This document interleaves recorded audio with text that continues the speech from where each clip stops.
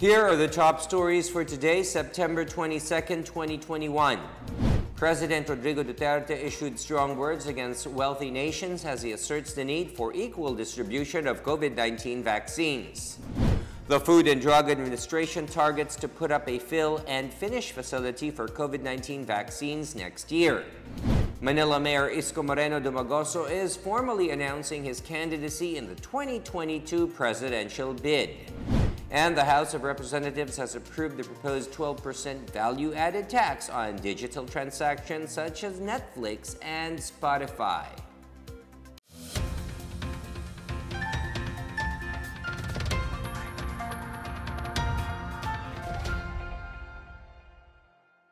Good day, I am William Theo. Welcome to the PNA Newsroom. President Rodrigo Duterte issued strong words against wealthy nations as he asserts the need for equal distribution of COVID-19 vaccines. Speaking on the first day of the high-level general debate of the 76th session of the United Nations General Assembly, President Duterte said the rich and poor countries must reject any form of inequality. He particularly mentioned the plans of other rich countries on getting COVID-19 booster shots. He said it is shocking and selfish as developing countries can hardly get the required doses of the life-saving jabs. We strongly urge our privileged partners to fully support the COVAX facility and further strengthen other cooperation mechanisms. We need this to save more lives, break the cycle of variants, and help ensure global economic recovery. The Philippines, for its part, has committed to $1 million to the COVAX facility as its modest contribution to the collective fight against COVID-19. President Rodrigo Duterte has assured the United Nations General Assembly that he would hold accountable any anti-drug operatives in the country who acted beyond bounds during operations. President Duterte said the Philippines and the UN's recent signing of a 3-year joint program on human rights is a model for constructive engagement between the two parties. The DOJ has started the review of cases of police officers in anti-illegal drugs operations that resulted in the death of drug suspects. The PNP, on the other hand, has ensured full cooperation amid the DOJ's investigation. I have instructed the Department of Justice and the Philippine National Police to review the conduct of our campaign against illegal drugs. Those found to have acted beyond bounds during operations shall be made accountable before our laws. People want to live in peace, security in their homes and communities, free from harm and danger from the lawless. But achieving this goal has not been without challenges. I say this in no uncertain terms. The law applies to all. President Duterte's latest statement came after the International Criminal Court's pre-trial chamber has approved the request of its former chief prosecutor Fatou Bensouda to conduct a full-blown investigation into the crime against humanity allegedly committed in his campaign against illegal drugs. The president merely shrugged off the ICC's latest move and maintained that he would not cooperate with the International Court when it launches its probe. President Rodrigo Duterte stressed the importance of the Philippines' historic arbitral victory against China in the South China Sea. Speaking at the 76th session of the United Nations General Assembly, he said the Permanent Court of Arbitration's 2016 ruling, as well as the United Nations Convention on the Law of the Sea, or UNCLOS, provides a clear path towards a just, fair, and win-win solution for all. The 1982 UNCLOS and the 2016 Arbitral Award of the South China Sea provide a clear path towards a just, fair, and win-win solution for all. The award must be seen for what it is, a benefit across the board to all who subscribe to the majesty of the law. No amount of willful disregard by any country, however big and powerful, can diminish the arbitral award's importance. President Rodrigo Duterte urged rich countries to do their part in mitigating the effects of climate change. In his address at the 76th United Nations General Assembly, President Duterte warned that the world has reached a critical tipping point and failure to act will lead to cataclysmic consequences. He said that the Philippines accepts its share of responsibility and targets to reduce greenhouse gas emissions by 75% by the year 2030. But this contribution will be rendered useless if the biggest polluters, past and present, choose to do business as usual. We therefore appeal for urgent climate actions, especially those who can truly tip the balance. Manila Mayor Isko Moreno is formally announcing his candidacy in the 2022 presidential bid. Manila Public Information Office Chief Julius Leonen earlier confirmed that Mayor Isko Moreno is running for president along with Dr. Willie Ong as his vice president. So far, there are 3 confirmed candidates for the May 2022 presidential elections. The other 2 aspirants are boxing icon and Senator Manny Pacquiao and graft buster Senator Panfilo Lacson. Mayor Isko Moreno's running mate, Dr. Willie Ong, is an internist and a former consultant of the Department of Health who has a huge following on social media. Meanwhile, Senator Panfilo Lacson will run for president with Senate President Vicente Soto as his running mate. Senator Manny Pacquiao will also run for president under the PDP Laban under his faction, while President Rodrigo Duterte will run as vice president under the separate faction of the PDP Laban. Davao City Mayor Sara Duterte Carpio, who reiterated that she will not run for president, confirmed that she would seek re-election as mayor next year. She earlier urged the Filipino people to extend their strongest support to President Duterte's vice presidential bid. More than 100 million doses of COVID-19 vaccines are expected to arrive by the end of October. National Task Force Against COVID-19 Chief Secretary Carlito Galvez Jr. said 22 million doses are expected to arrive before the end of September until the first week of October. The government is also renegotiating with the Russian Direct Investment Fund for the Sputnik Light, or the single-dose version of Sputnik V. The Philippines recorded the highest volume of deliveries from September 13 to 19. The Food and Drug Administration, or FDA, targets to put up a fill-and-finish facility for COVID-19 vaccines next year. FDA Director General Eric Domingo said the department is currently in talks with the Department of Trade and Industry, Department of Science and Technology, and several vaccine manufacturers. Gusto natin talaga this year, para nga hindi tayo gantong nahihirapan na nag-i-import ng vaccine. So yung pong DOST tsaka DTI, meron na pong several companies sila na kinakausap. Kaya lang syempre po itong mga gantong bagay, it takes some time para po mag-material, ma-finalize po ang mga usapan at saka po yung mga agreements. No? So there are several companies that are being looked into now, both overseas tapos po local partner din dito sa Pilipinas. At meron namang mga existing factories na rito na makakapasa naman po sa standards, no, for fill and finish. Yung mga existing manufacturer na natin na baka maaaring i-realign nila, no, sa mula sa ibang gamot na injectables to vaccine. So possible yun.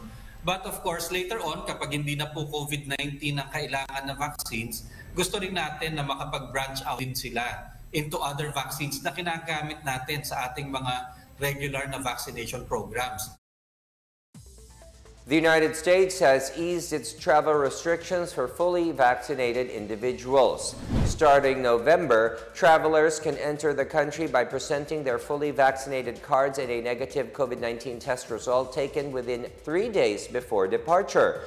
The United States also scrapped the mandatory 14-day quarantine for vaccinated travelers. Meanwhile, unvaccinated Americans returning to the United States need to undergo COVID-19 testing 1 day before departure. They should also show proof that they have bought a test to take after arriving in the United States. Still to come, the Commission on Elections says it will still continue to do its task despite threat of a slash on its 2022 budget. And the House of Representatives has approved the proposed 12% value-added tax on digital transactions such as Netflix and Spotify. Details ahead, keep it here on the PNA Newsroom.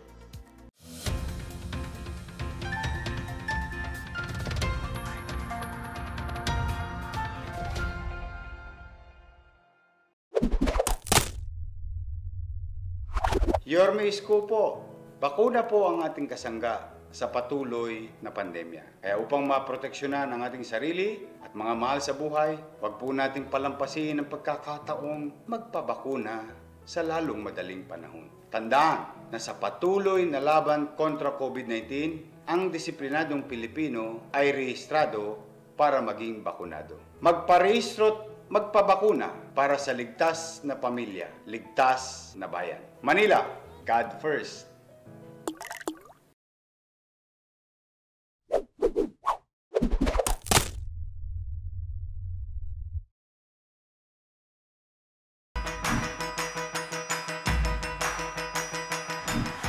Hi everyone, James Deacon here. The COVID-19 vaccines are finally here, and the government wants to make sure the vaccines reach us. So let's do our part by making sure that we get registered to be included in the vaccination list of our LGU. You can register right in the comfort and safety of your own homes through your LGU's online registration platform. And you can also register on-site in the vaccination venues or through your barangay. Remember, getting vaccinated is the first step towards ending this pandemic. So let's do our part as disciplined citizens. Bida ang may disiplina. Magparehistro't magpabakuna para sa ligtas na pamilya, ligtas na bayan.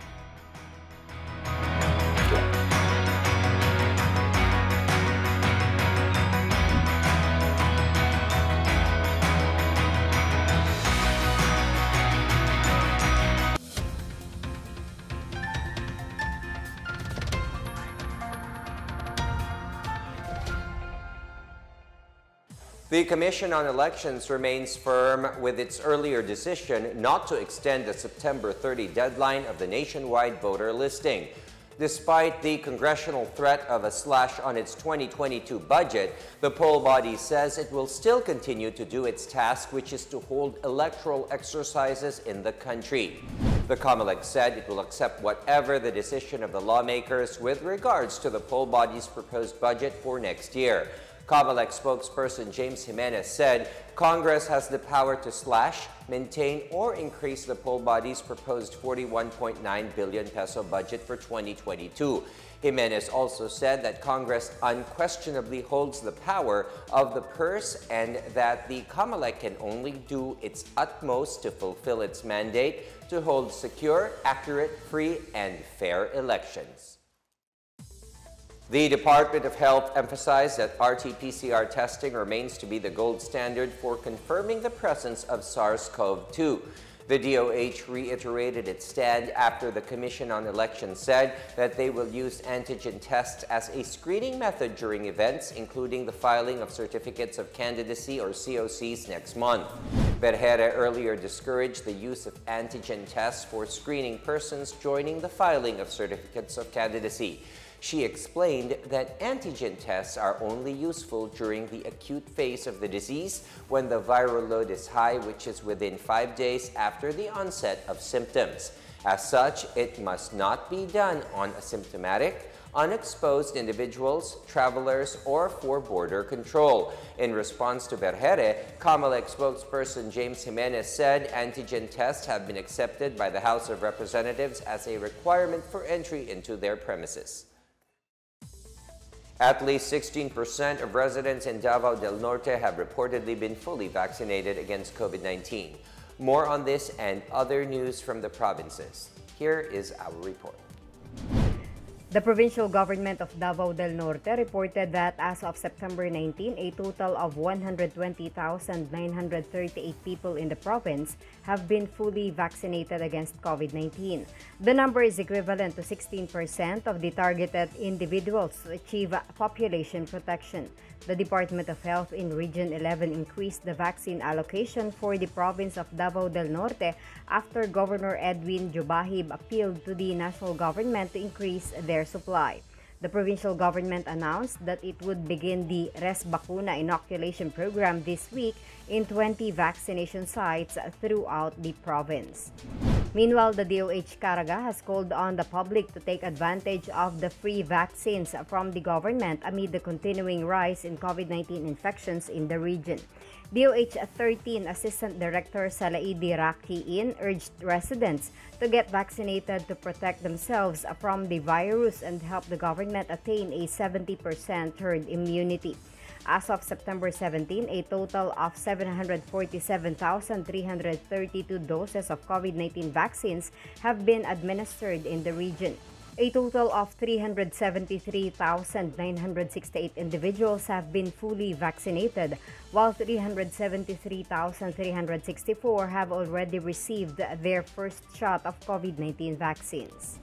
In other news, confidence in COVID-19 vaccination is rising in Zamboanga City as nearly half of the 917 respondents in a public survey have signified their intention to get vaccinated.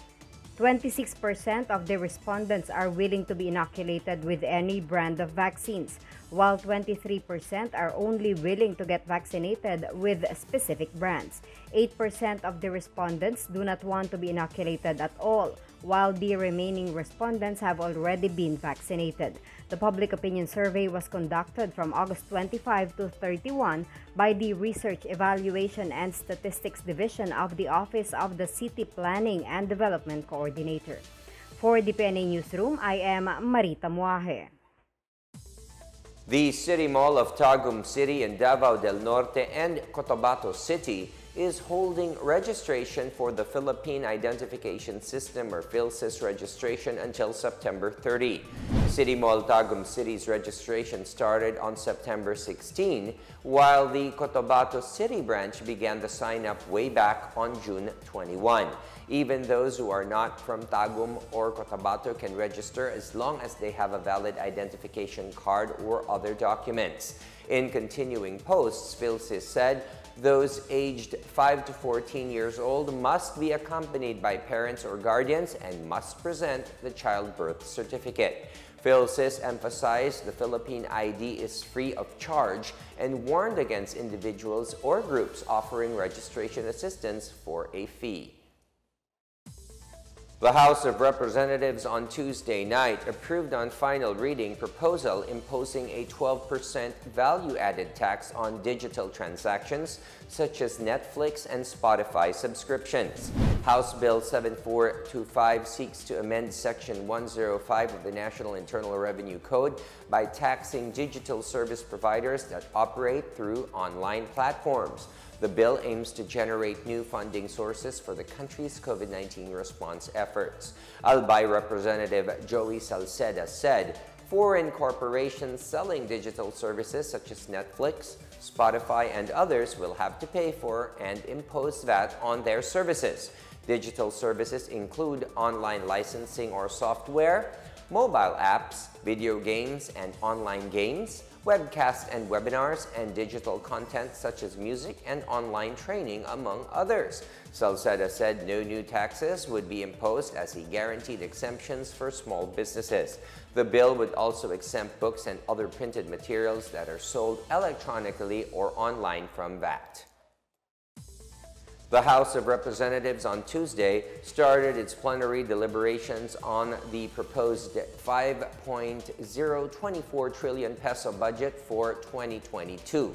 Zamboanga City Representative Manuel Dalipe said the proposed budget would be crucial towards the country's path for recovery from the impact of the global COVID-19 pandemic. Dalipe said about 395 billion pesos has been allocated for COVID-19 response measures, including infrastructure in the proposed budget for next year. The social services sector will receive the largest share of the 1.92 trillion pesos, or 38% of the total 2022 budget. Speaker Lord Alan Velasco earlier vowed a swift and smooth passage of the spending measure for 2022 by the end of September. The House aims to pass its version of the 2022 national budget by September 30 or before Congress suspends session on October 17 for the filing of certificates of candidacy or COCs.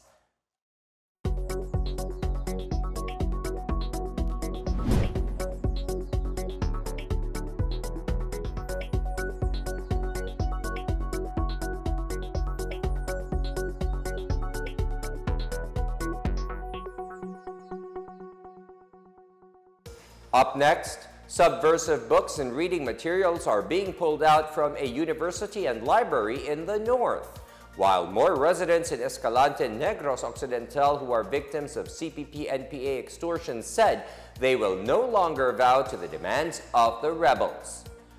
We're back after a quick break. Stay with the PNA Newsroom.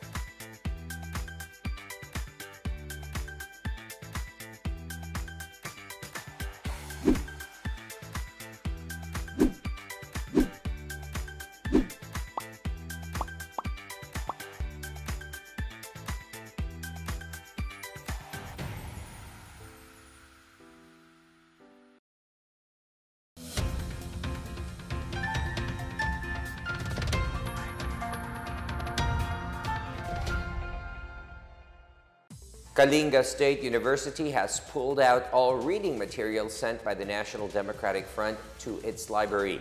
KSU library officials said the books were sent to them even without a request. On its social media page, the university said pull-out is proof that the institution opposes the CPP-NPA-NDF ideologies.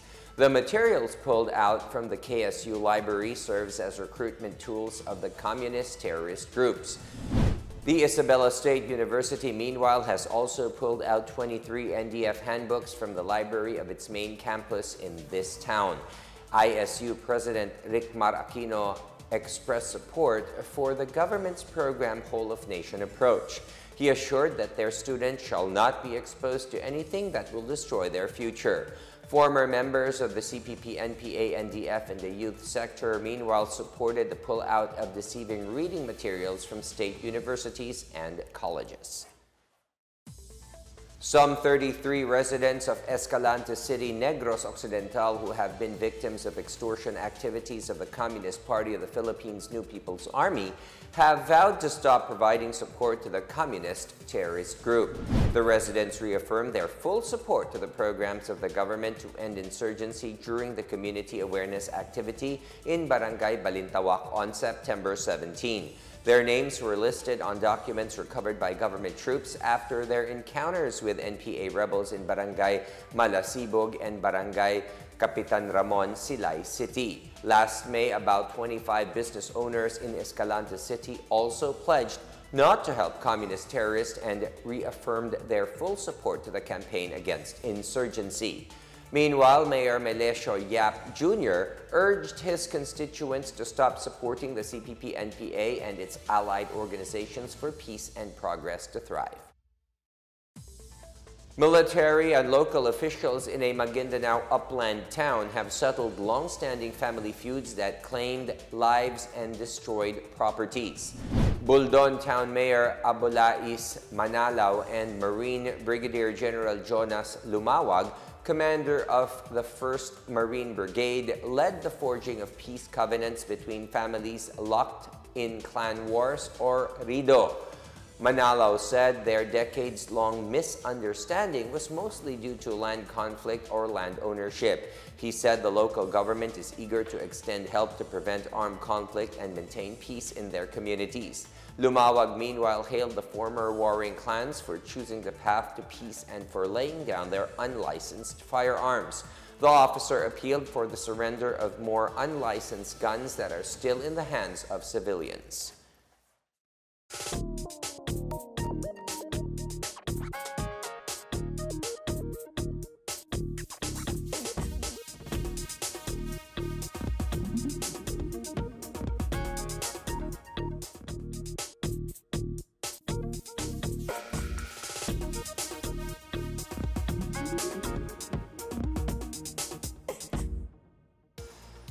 Let's take another look at today's biggest stories. President Rodrigo Duterte issued strong words against wealthy nations as he asserts the need for equal distribution of COVID-19 vaccines. The Food and Drug Administration targets to put up a fill and finish facility for COVID-19 vaccines next year. Manila Mayor Isko Moreno is formally announcing his candidacy in the 2022 presidential bid. And the House of Representatives has approved the proposed 12% value-added tax on digital transactions such as Netflix and Spotify. As Filipinos, we all have a vital role to play in preventing the spread of COVID-19. So remember, wear your face masks and face shields, wash your hands often, practice safe physical distancing, go out only for essential reasons, and get vaccinated as soon as possible to protect ourselves, our families, and the community. Together, we can beat COVID-19.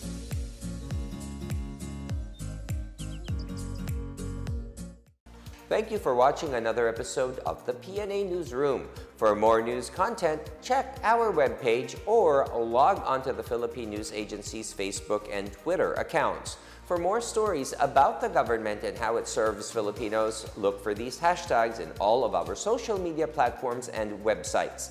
We are shown on the pages of the PCOO and its attached agencies. Also watch us on television on PTV4 and IBC 13. And as of present, it is 94 days to go before Christmas. And that's your daily dose of the biggest stories that you need to know. From the PNA Newsroom, we tell stories that inspire change. I am William Theo. Good day to everyone.